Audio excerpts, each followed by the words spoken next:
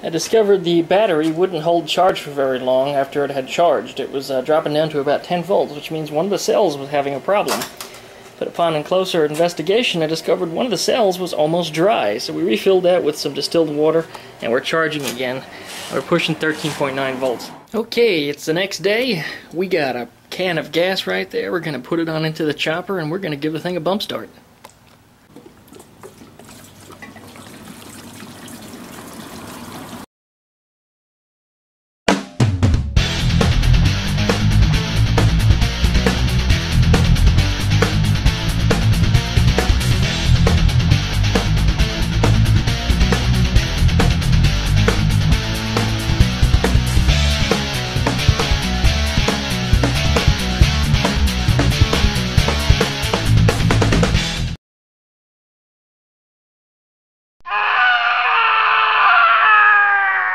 Alright, all looks to be good. While we're waiting for that battery to charge, I put all the screws back into the plastics on here, so that all looks nice. Battery's all nice and charged. It all looks like it's ready to rock and roll, so let's see if we can start the thing. We're going to try to get this thing started. As you can see, cold exhaust pipe, not burning my hand in any way. So the thing is now nice and cold. The key switch is turned on, got the run switch turned on, the fuel switch turned on, and the choke is on. So this thing should be ready to start. Just got to bump it down the driveway. I hear a car coming. We're going to let them pass. Nope, I stand corrected. They turned. Alright, we're ready to fire this thing up then. Motor's nice and primed.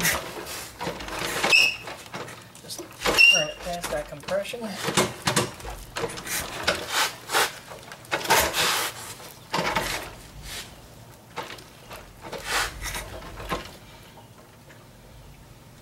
Alright. Here goes.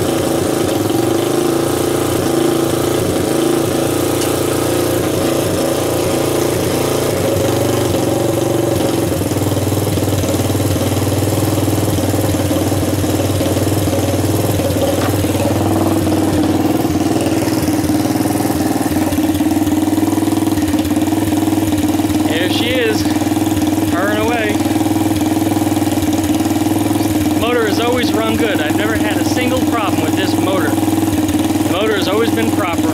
Might be Chinese built, I don't care what they say. LaFon engines are excellent motors.